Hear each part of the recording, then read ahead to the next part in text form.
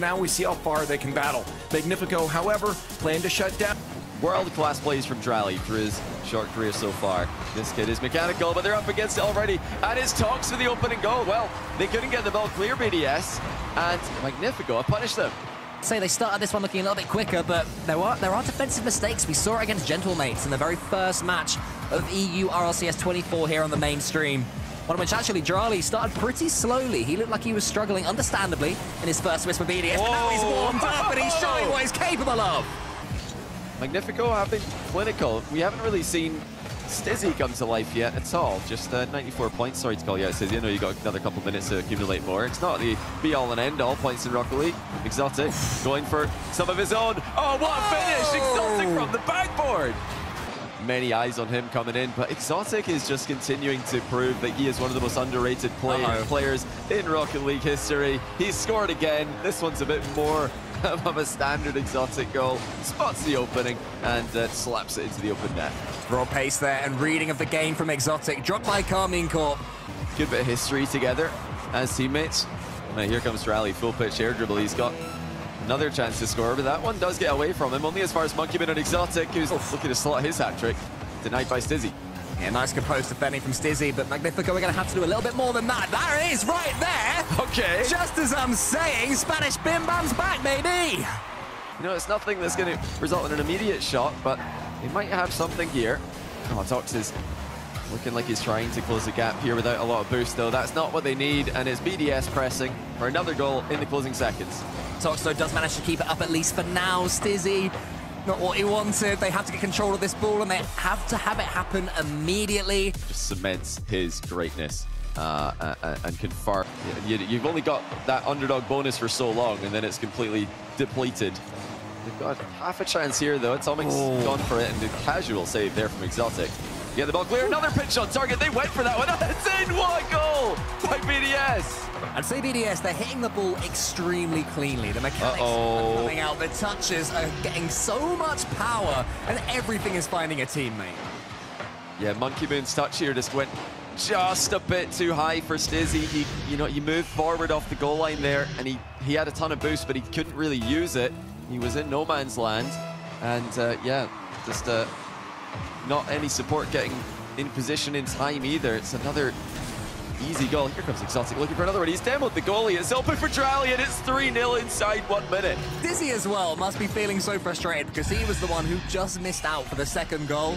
Then he thinks, right, I can make amends for it. I can make a last-second save. Nope, not going to be. And within a minute, Team BDS a 3-up. It might even be 4 here if Drally oh my word. And he can, and it's 4. From above the Magnifico goal. Exotic has made a bit of a mistake there. Slight misplay. Almost takes out Stizzy on the way out. And that's such another clean hit from Drali. Here comes Monkey Moon. The composure, the communication, can get them going. Obviously, this one's written off, but they must be desperate for at least a goal here. Yeah, it's just a complete reset. They've tried to press there at the end to get a goal, and they've lost another one. Obviously, at this point, it doesn't really matter. BDS have got such a large lead. BDS have done it so quickly and so decisively. I mean, knowledge is just half the battle. Finally, Team BDS step on each other's toes. It seemed that the rip-roaring pace that they've had for this entire game hasn't got them into any trouble. Couple of iterations of BDS roster, probably every iteration. You know, when there's a double commit, Monkey Moon's very often involved. It's because the style that they play does involve being extremely fast in the final third and reading each other's touches or communicating in time so that you don't have to. And yeah, there clearly wasn't any, but like we keep saying, doesn't matter. They were winning 6-0. I don't think they're getting the rankings.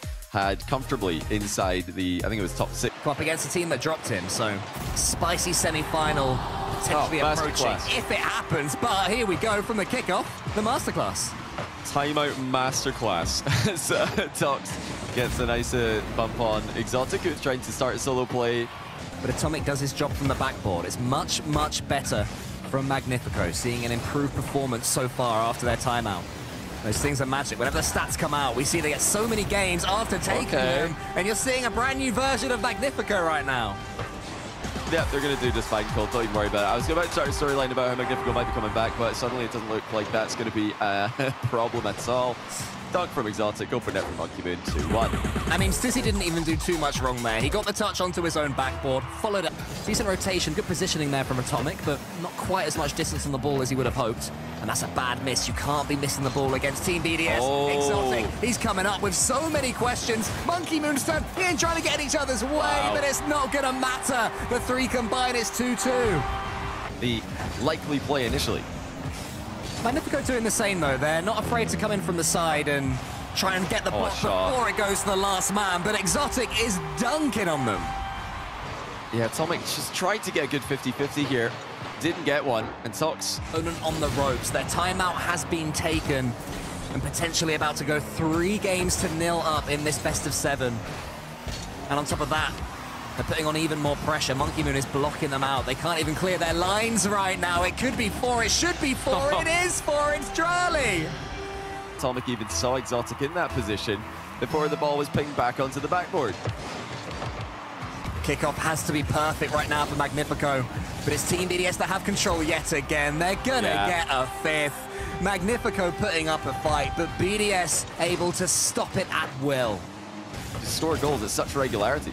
It feels like a long time ago that Team BDS found themselves 2-0 down, and we were having what the tactical timeout masterclass from Magnifico.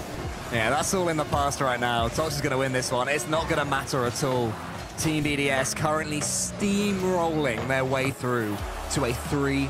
Who just jumps into the ball, 50-50s through you. Like, and now he switched to a new team, and they've decided, no, we're going to play this way. We are going to be aggressive. We need you to join in the full 3-man aggression, just full send in the final third. And he says, yep, don't worry, I can do that as well. So, yeah, for me, that shows the levels that Exotic's got in his game.